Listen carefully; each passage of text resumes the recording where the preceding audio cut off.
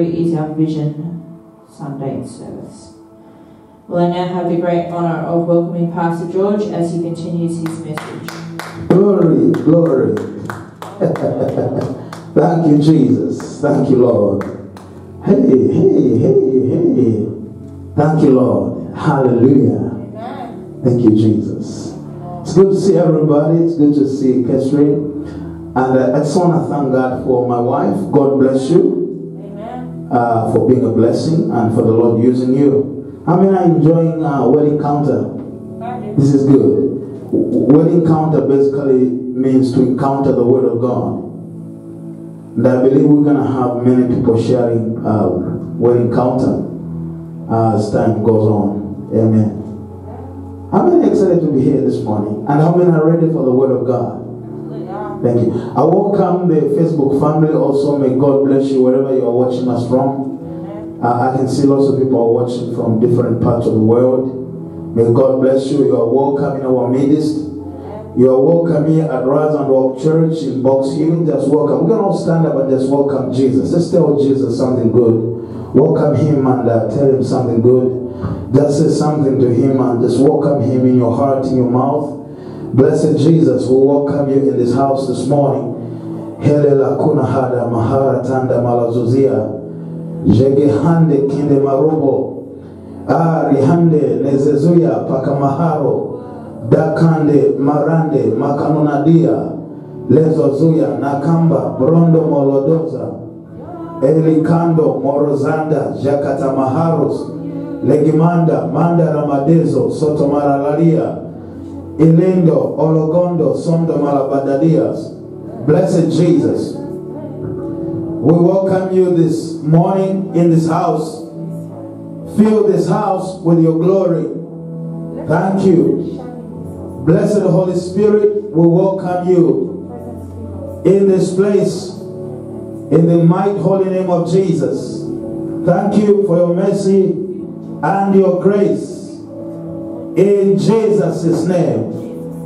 In Jesus' name. Fill this house, Lord, with your presence. Thank you, Lord. Thank you, Jesus. Huh? Bring it there. That one. Because the currency is disappearing. Okay. Thank you, Jesus. Just put it there. Hallelujah. Thank you, Jesus. Thank you, Jesus.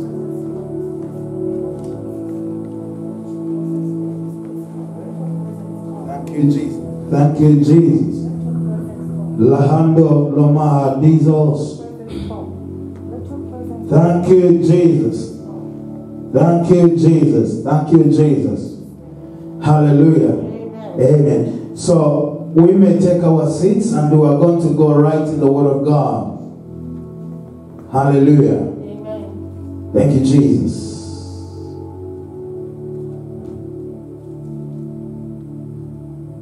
Haven't had a good week?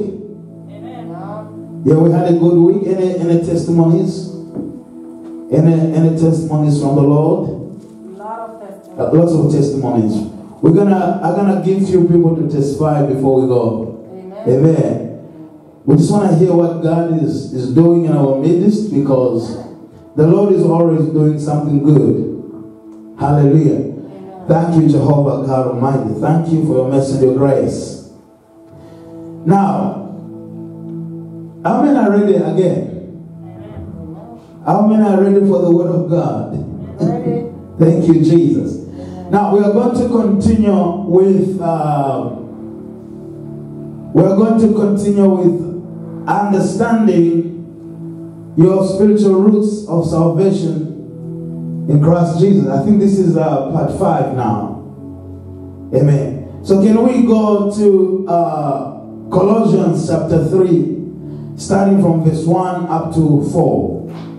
And then we are going to move to Colossians chapter 2. Lord, use me this morning to minister the word with understanding, with authority, and with power. Amen. Heal the blind sight. Open the deaf ear. Amen. In the name of Jesus. Amen. Heal cancer, oh God. Anybody. Heal HIV in the name of Jesus. Amen. We give you reverence and honor. Deliver the bound. Miligra, Palamazo, Sons of Alaminaria. In the name of Jesus. Amen. We give you reverence and honor, mighty God. Heal the brokenhearted. Amen. Deliver the bound. Deliver the captives this morning. Amen. In the name of Jesus. Those that are watching us. In the name of Jesus. Amen. We give you reverence. We give you all the praise. Amen. In Jesus' name. Amen. Thank you, Lord, for your mercy and your grace. Hallelujah. Now, what does Colossians chapter 3 verse 1? Yeah, I'm just going to go straight away in the word, and I know you are ready for the word. And I had a very powerful dream on a Sunday, I think last week. I had a very powerful dream. And this is how God speaks to me a lot of times, through dreams. I had a very powerful dream. In this dream, I was with somebody. I don't know this person. He looked like one of my friends in the dream. So in this dream, we were all seated, and the atmosphere was like we were waiting for Jesus. Jesus was coming back. So we were kind of seated, and we were basically doing what? We were sharing the word of God. We were just talking about the word. And it was so evident in that dream. Like, you know, how many have been on a bus station or on a train or on the airport? You're waiting for your plane. Yeah. We are just like waiting for Jesus, just like he's going to be coming soon. Wow. And we were talking scriptures with my friend, and we were discussing just scriptures around the word of God. And when I woke up, I was very encouraged, and I know that the Lord is speaking. And I believe the coming of the Lord could be any day. We don't know. The Bible says no one knows. So what are we going to do if Jesus can come anytime? The best thing we can do is to prepare ourselves for his coming. That's all. Yeah. I tell people, don't worry about his coming. Don't worry about anything. What you need to do is just to get ready. Actually, you don't get ready, you live ready.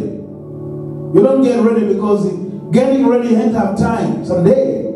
You live ready anytime. Because the Bible says clearly that somebody who is going to be on the top of the roof when the coming of the Lord is nearer, somebody who is going to be on the top of the roof is not going to have time to come down and get anything from the house. The Bible says two be together and one shall be carried away. So what that means is we don't get ready. We live ready. Your life is ready at any time. I mean, I'm ready for the coming of Jesus. There are times I say, oh Lord, come Jesus, even so, which is Maranatha. Maranatha means, even so, come Lord Jesus. I'm just ready. I'm ready. Because sometimes when people are not ready for his coming, it's because we love the world more than we love Jesus. We love the world more than we love Jesus. Yes. We love the world more than we love Jesus. That's what it is. But I pray to the Lord, may God preserve you even to the coming of the Lord. That day when Jesus will be coming back, be there, be found on that number. Amen. The worst thing I can tell people is, I hear lots of things happening today. This one, maybe the other lady, she died with 3 kids that just 2 days ago. In Melbourne, she took her life. You know, taking your life is not an issue. It is the judgment that is going to come on you. The Bible talks about it's appointed for a person to die once and then do what? Face judgment. But the thing is this. The most dangerous thing is when somebody dies not in the Lord. When you don't die in the Lord, your eternal destiny is very dangerous. Because whatever the Word of God talks about is coming. When the Bible talks of hell, the lake of fire, those things are real. And the people, they don't want to hear about it. I'd rather hear it now than get food. It is there. When you die, no one is going to help you get out of hell or out of the lake of fire. And I've heard about the suffering in hell. It is something we can't even talk about.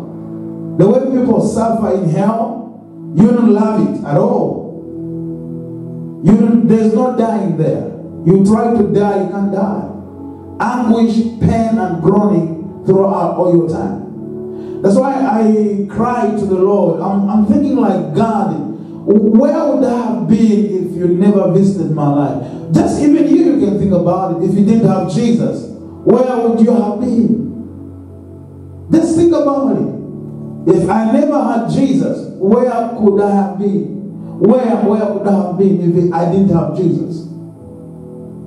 These are some of the truths that we need to sometimes meditate upon. And we see the love of God. There are people right now, their hearts are so hardened that they can't come to Jesus. And some of them, they're going to die like that and they'll go to hell. But what about this love of God which has visited you and me? Do we really think about that? It's a blessing to be a child of God. It's a huge, huge blessing to be a child of God. I cry every day. If Jesus, you never saved me. If Jesus, I never knew you, where would I have been up to now?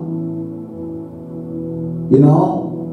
So we must come back and start understanding this. Now, the Bible says in Colossians 3 verse 1, the Bible says, if ye then be risen with Christ Jesus.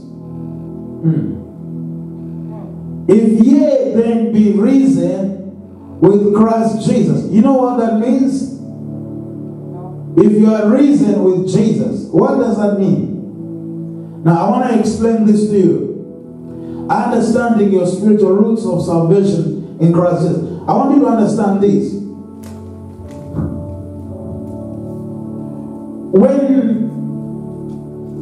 When this is what happened, this is what happens. I'll go through again the scripture. If ye then be risen with Christ Jesus, seek those things which are above. Now, if you are risen with Jesus, what does that mean? What does that mean? Now, this is what happens. This is what it means.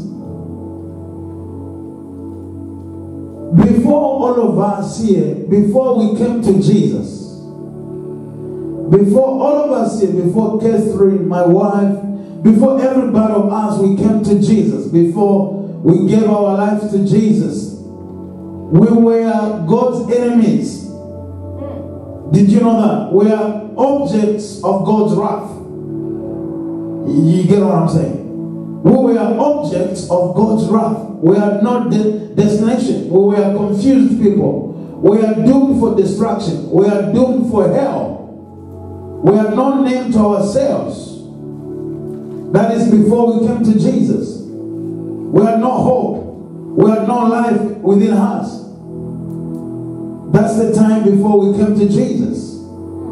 So what happens is, when you come to Jesus, something happens inside your life. Death happens.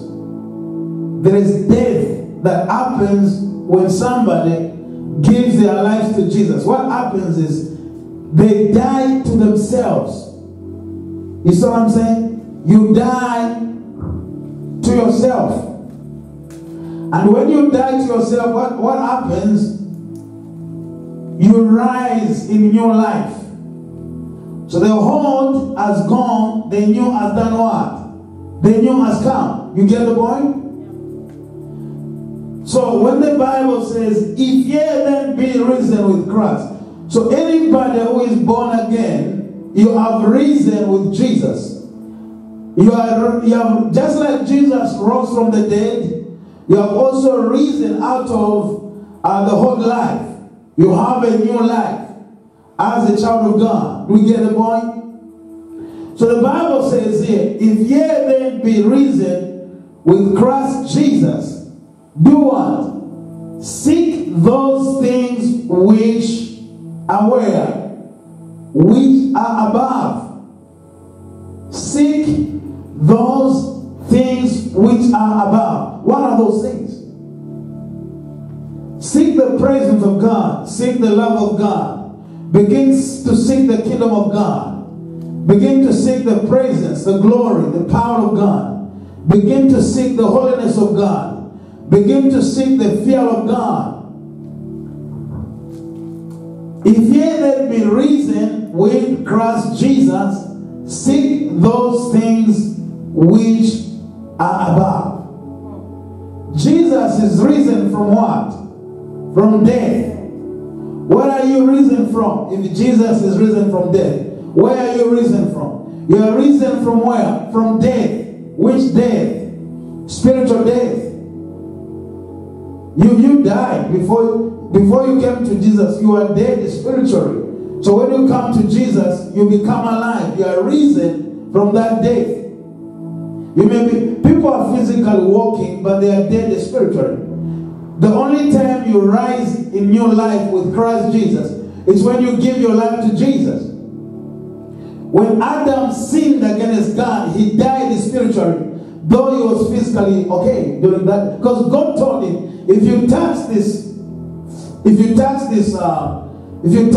tree, you shall die. Did he die physically? No. But how did he die? He died spiritually. So that spiritual death is what brought a disconnection between God and the human being. So anybody who is born physically today, they are alienated, they are strangers to God, they are disconnected from God.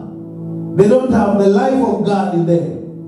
So when you come to Jesus, what happens is that the old life is crucified, the new life begins to live inside you. Now let's go to Romans chapter 6. Romans chapter 6.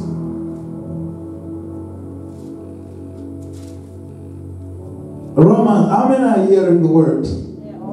Yeah. Because unless we do understand our spiritual roots, we can't appreciate the kingdom of God and the plan of God concerning our lives. What does the Bible say actually? Romans chapter 6 verse 1. It says, what shall we say then? Shall we continue in sin that grace may abound? Should we continue in sin that God can have grace on me? The Bible says in verse 2, God forbid. So grace is not a passport to sin. Grace is divine empowerment to live above sin.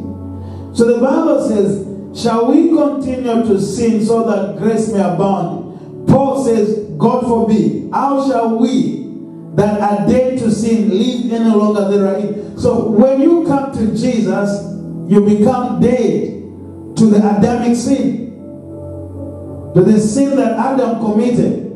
And what we are saying here is that you never make mistakes. We fumble, we fall. But the sin that he's talking about is the sin that is the nature that Adam had when he fell off from God. You see? And also, the Bible says, God forbid, how shall we that are dead to sin live any longer? Because you are dead to sin, you are dead to that sin. How can you again live in sin? If you are living in sin whilst you are dead to that sin that Paul is talking about, then you need some help. Are we hearing this? So now, the Bible says, verse 3, know ye not that so many of us, as were baptized into Jesus Christ, were baptized into his death. Do you know, when you are baptized, how many have been baptized with water? So when you are baptized, you know what that means? You are being baptized in what? In the death of Jesus. Because he died for our redemption. So when you are being baptized, you are being baptized into the death of Jesus.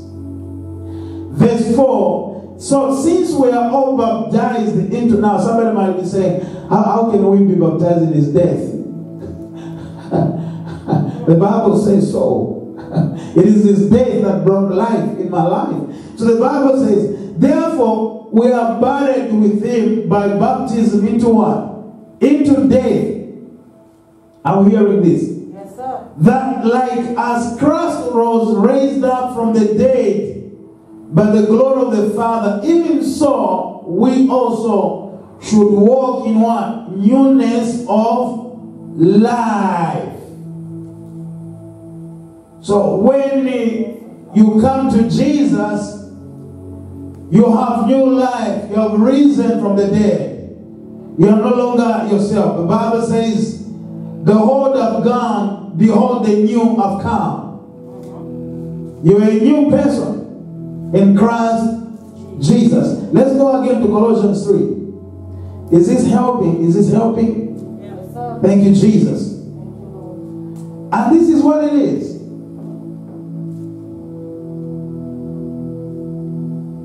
Every time you come through a life in your life, always remind yourself, I'm a new person in Christ Jesus. I can't live like this. I can't walk like this. I cannot talk like this. I cannot behave like this. Why? Because I'm risen with Christ Jesus. You see what I'm saying? And the Bible says, seek those things which are above. Seek those things which are above. You know, there are many reasons why, if people are born again and they are risen with Christ Jesus in a new life, there are many reasons why they don't seek those things which are above. You know many reasons? There are many reasons why. Because when the Bible talks about seek those things which are above, those are heavenly treasures. Those are things like the glory of God, the praises of God, the anointing, God's mercy, God's power, God's fear, God's glory, the knowledge of God. The Bible is encouraging us. If we have risen together with Jesus, we must be seeking what? Those things which what? Which are above. If somebody is not seeking those things which are above, it's either because they do not want, or number two, maybe they are double-minded. They are not fully for Jesus. They have given their lives to Jesus, but they are yet to overcome the flesh, the appetite of this world. Are we hearing this? Yes, sir. Seek those things which are above, where Christ is what? Is seated on the right hand of God. Seek those things which are above. Those things which are above. The other portion of scripture says, seek ye first the kingdom of God and all his righteousness, and then everything you desire shall be added unto you. Matthew 6:33. Why is the Bible calling us to seek those things which are above? Why? Why is God wanting us to seek those things which are above? Why is God wanting us to seek those things which are above? Why? Why have we got to seek those things which are above?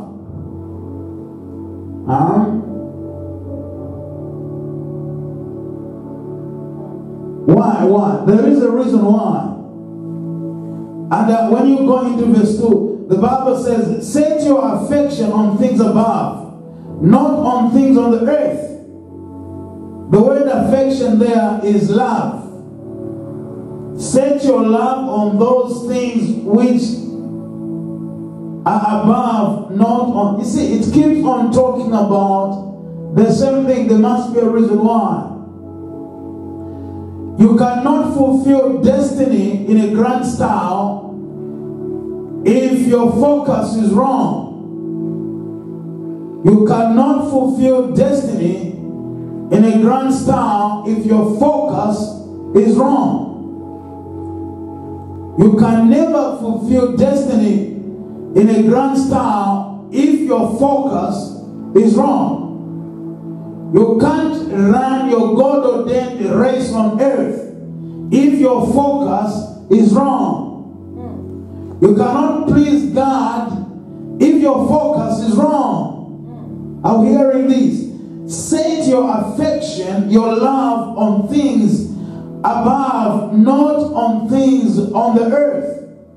And the reason why things on the earth are temporal, whilst things above are eternal. Are we hearing this? Yes, sir. Okay, everybody of us, have we wondered? How many of us here? How many of us here, when you die, how many of us gonna go with your house in the grave? How many of us here, we're gonna go with a car in the grave? How many of us we're gonna go with our clothing? Like the other man had about 200 shoes. The other lady, I was watching a program. Now, all those things, you won't go with them because they are temporal. Anything temporal, it is valueless. It has no value. Are we hearing this? Yes, sir. Yeah, anything temporal has got no eternal value. But anything that is not temporal has got eternal value. That's why the Bible says, set your love on things above, not things here on earth. Because things on earth, they are temporal, they are bound to diminish. Are we hearing the word? Yes, sir. They are bound to diminish. And the Bible says, mortify therefore your members which are upon the earth. Verse 5. Fornication, uncleanness, inordinate affection, evil concupiscences, and covetousness, which is idolatry. So we gotta set ourselves on things above. Just to think about beauty of Jesus. To just come to a place in your life where you just want to be dedicated to the Lord as never before. Are we hearing this? I think the best thing to ever do in every year when you are setting up your goals, set up your goals to seek those things which are above more than you seek those things which are on earth. Well, these things on earth are temporal, whilst things above are eternal. Are we hearing the word? Thank you, Jesus. Thank you, Lord. We give you reverence and honor. We bless you, Holy One of Israel. There is no other God like you. Amen. Thank you, Jesus. Thank you, Lord.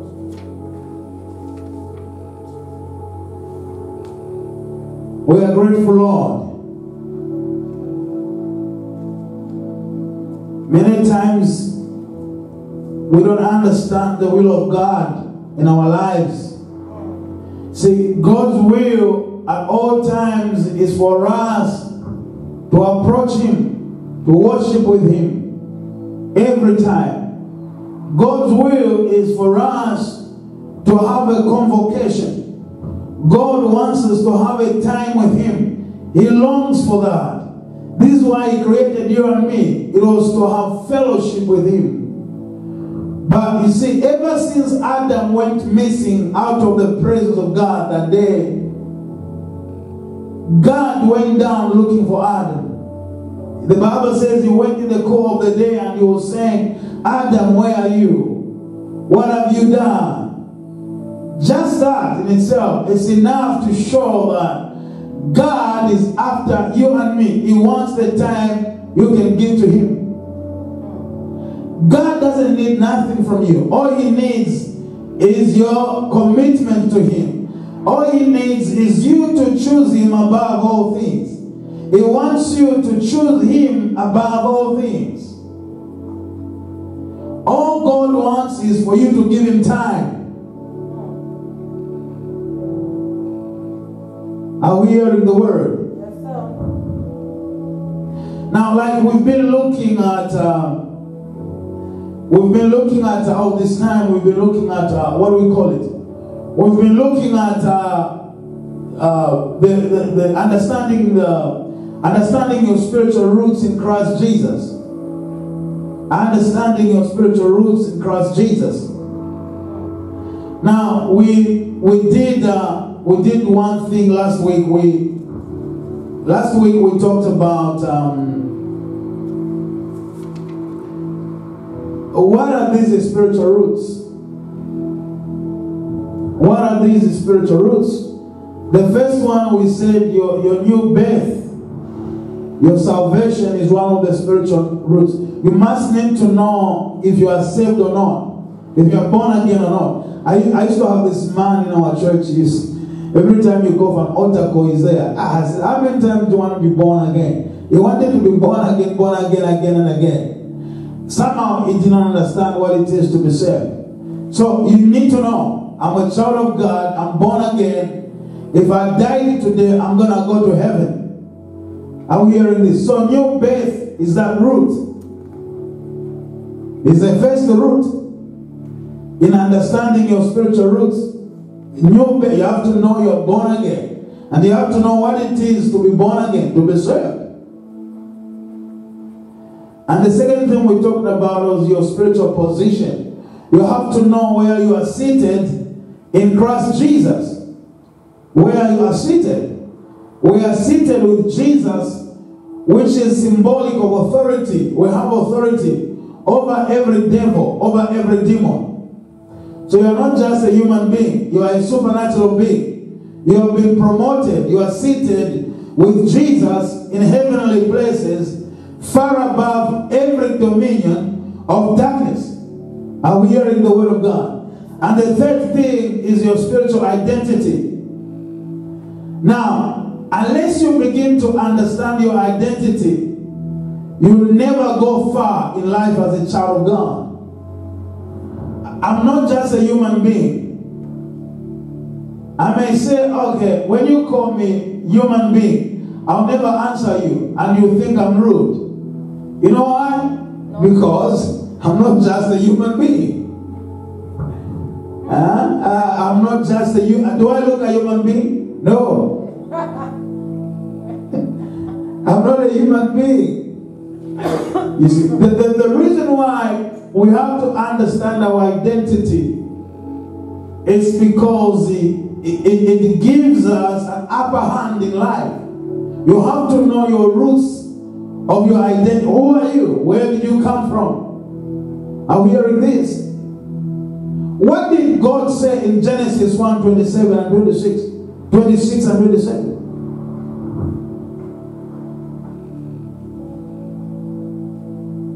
Genesis chapter 1 verse 26. Let's just do 1:26 and then we'll go to 27. Genesis chapter 1 verse 26. That's verse 26 on its own.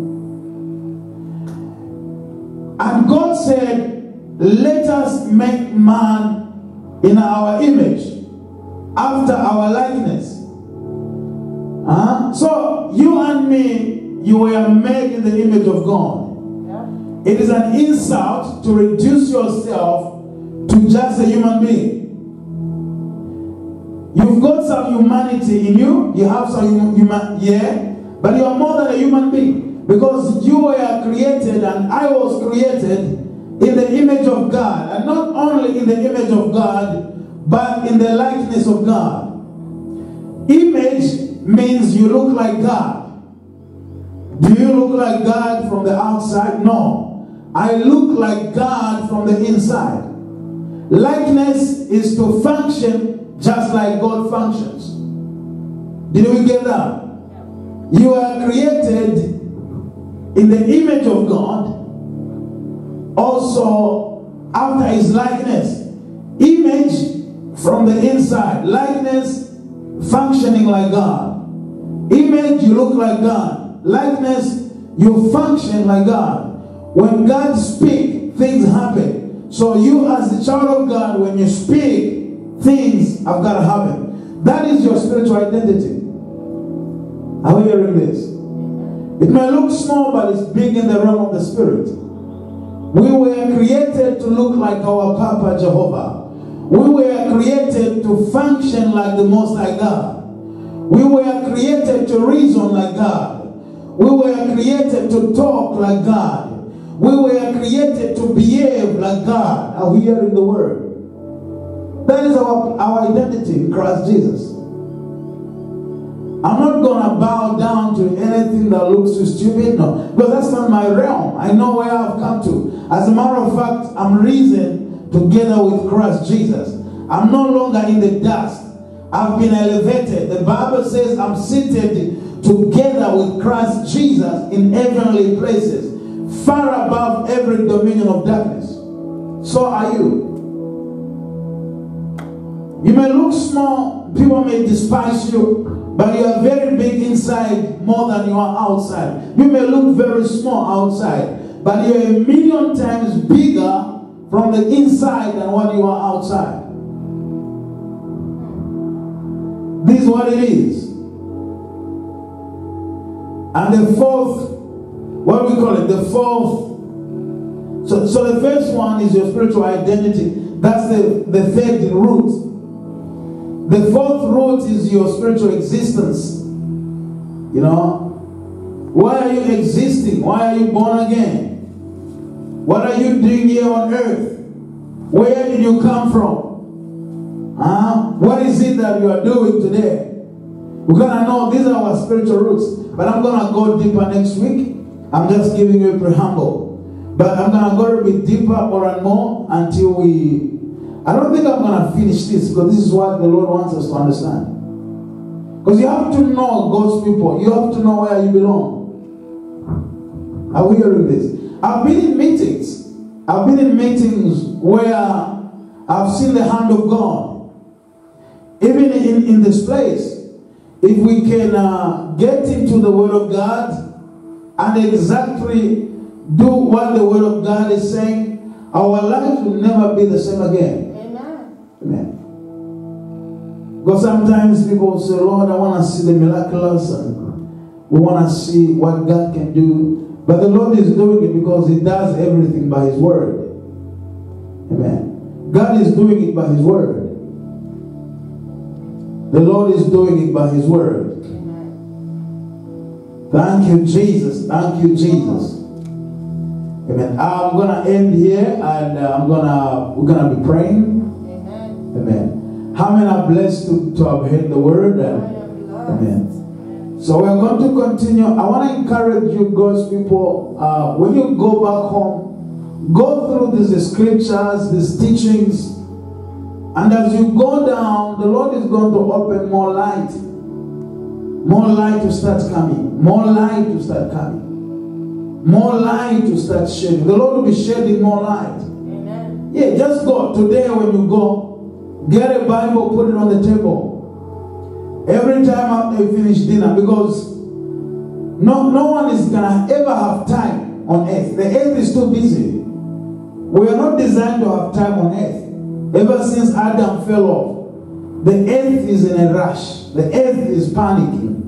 So no one is ever going to have time. So you don't normally have time, you create time. Time is not something you have, it's something you create. And the reason why you create time is because what you are creating time for matters. So if God matters to you and me, I'm going to create time. And He has to come first. Now when we talk of tithing, how many know that tithing, it is not just tithing money. Tithing is a lot. Tithing, because what tithing means that we don't own anything here on earth. If anybody thought this is my grace, I'm a liar. Just start thinking about that.